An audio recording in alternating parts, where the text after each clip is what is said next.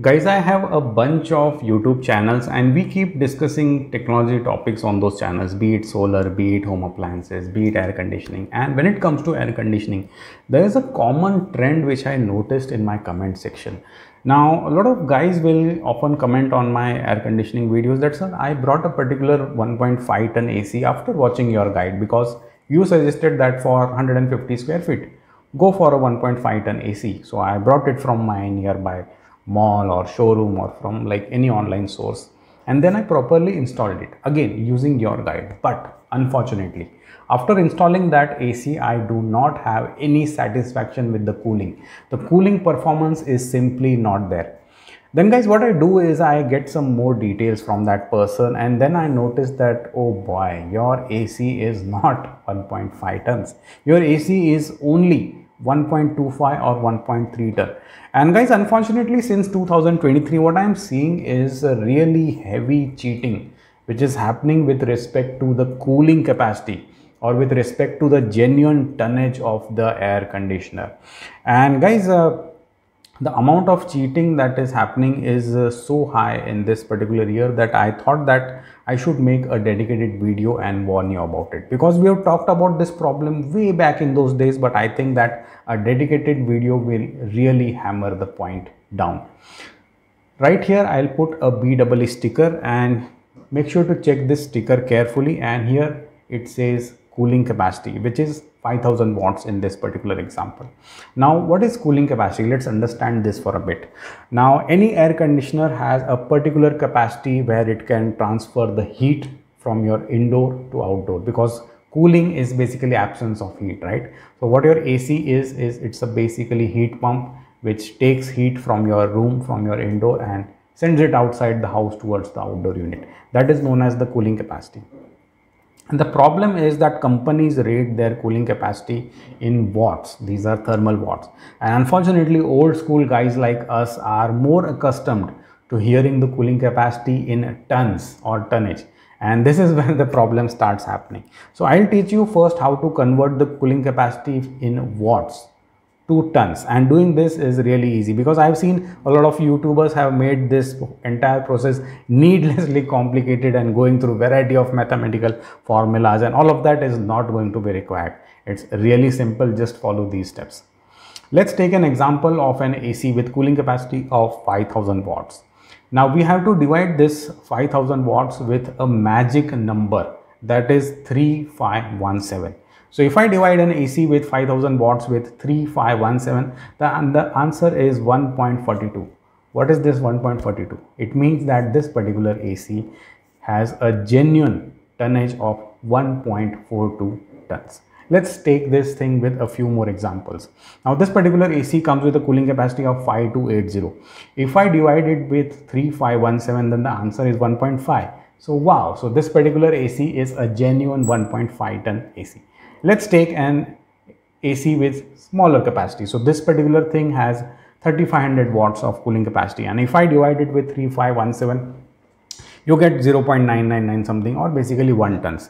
And by now you might have understood that 3517 is not a magic number. This is basically the standardized value for 1 ton. So any genuine 1 ton AC should have a cooling capacity of 3517 watts. All right, it's really simple. Now let's talk about the cheating part. Again, I'll put a BEE sticker right here, and this particular AC comes with a cooling capacity of 4600 watts. And if I divide it with 3517, the answer is 1.3 tons. But this AC is listed on Amazon as 1.5 ton. Guys, it might be possible that Amazon or any of these leading online sellers or even offline sellers, they might not have a say in this. What they do is generally they take the information which is provided from the manufacturer and they just put it on their website. So maybe we can give them the benefit of doubt. But what I feel is that such large platforms with variety of resources should at least try to fact check what information is being given to them from different air conditioning brands. Do you even think the same? Let me know in comment section below. Now I'll give you a bit of homework. Now this particular AC comes with a cooling capacity of 4400 watt. Convert this to tons and let me know in the comment section below. And yes, interestingly, this model is also listed as 1.5 ton on Amazon. Guys, if you're not interested in doing any kind of homework, I'll give you some ready figures. Whenever I research about variety of air conditioner brands, their specifications, their cooling capacity, I put all of that information in my AC cheat sheet. This AC cheat sheet is a really large Google Doc file. The link is available for you guys in the description or in the first comment. You can check it out. Go ahead, open it, and of course you will find a huge amount of information in that particular file. Guys, in this particular video, we are not trying to expose or defame or harm any kind of brand or any kind of product. I just wanted to present this information to you guys because this kind of problem with respect to cooling capacity and the cheating of cooling capacity is happening with almost all brands, especially in 3-star. So if you guys have opened my AC cheat sheet, pay special attention to 3-star models and let me know if you find something different over there, and let me know in comments. Let's come to the next point, that is conclusion. Now, which AC can you particularly buy?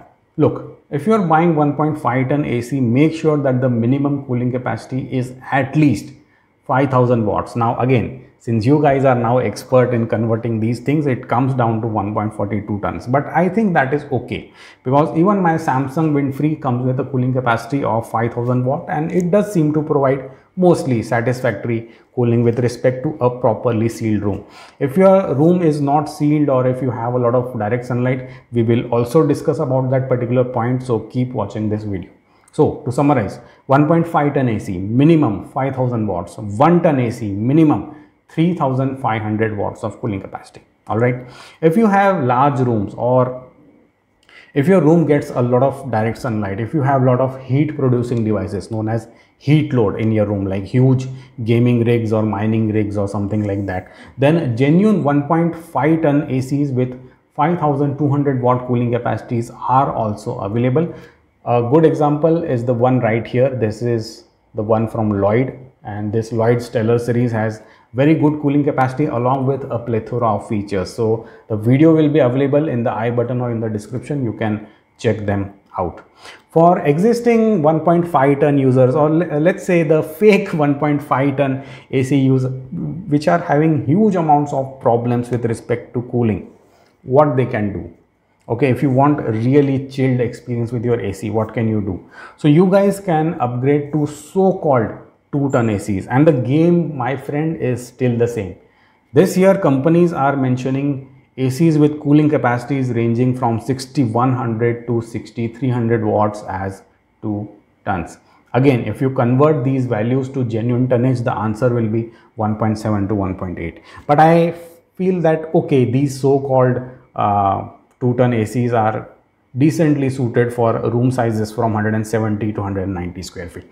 If your room is really large, like say a hall, or if there's a lot of heat in your room due to various heat producing devices, then genuine 2.2 ton models are also available.